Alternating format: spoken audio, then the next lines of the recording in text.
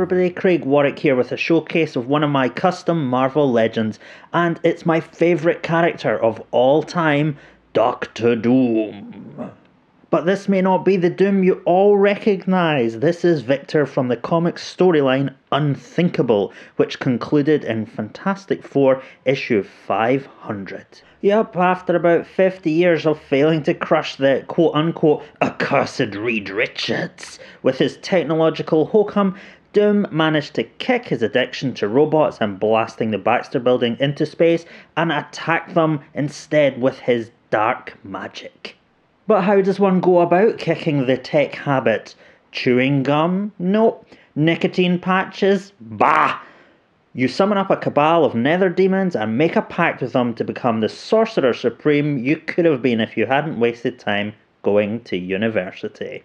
All the demons want in return is for Doom to sacrifice the life of his childhood sweetheart, Valeria, and wear her skin. Yup, this is a custom of Doctor Doom wearing a suit of armour made from the skin and sinew of his one true love. Ladies and gentlemen, Doctor Doom, total fucking bastard. Give the guy some credit, this was 2003, that's 7 years before this fashion caught on. But enough story, let's focus on the figure. Doctor Doom is fully articulated in Marvel Legends style, and something new for me, has a cloth cape. Now, I've never been keen on cloth or material on figures, but some fellow customizers such as Spawn Sauce and Whiskey Tango have been really selling me on the idea with their great customs, so I thought I'd give it a shot. The cape is articulated with wire inside the seams, so it can get into some pretty expressive poses, I think, and it also allows Doom to sit on a throne, which is pretty essential for the guy.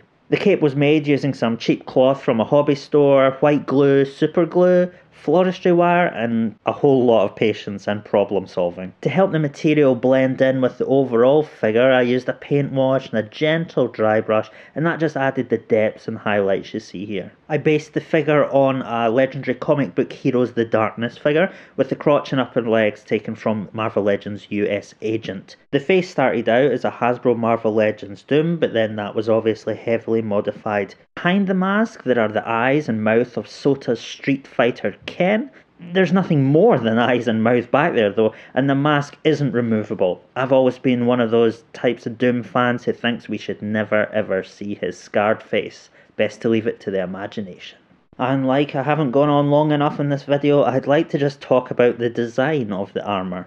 As I've said, Doom here is wearing his loved one's hide as armour, but I always felt that the comic art didn't really convey that very well. Now don't get me wrong, the late Mike Wieringo is one of my favourite comic artists ever, and his really expressive, clean, cartoony style is really sorely missed. But I never really felt that this armour design reflected the brutality of its origin. There are probably a whole lot of reasons for why they went with a leathery armour look in the comic, but with my interpretation, I tried to go with getting a feel of living sinew and muscle fibres, threading torn and charred skin together into a suit of armour. As always with me, this is all sculpted with Milliput and painted with Games Workshop paints. Just in case you're wondering, his shoulder pauldrons are attached to his collar with strips of cloth.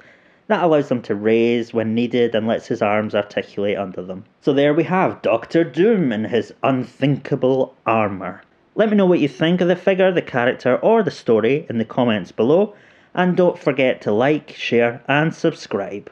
Now if you'll excuse me, I have to go skin a loved one. See you next time.